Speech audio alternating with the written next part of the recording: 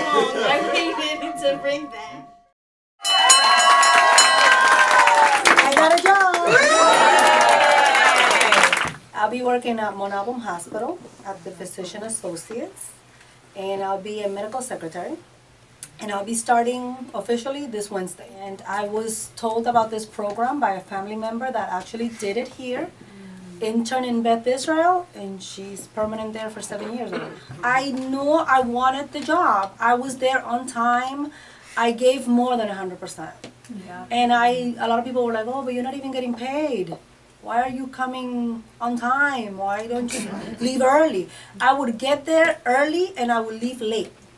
I would stay with the girl that worked until 5, and I was only supposed to be there until 4. But I wanted the job.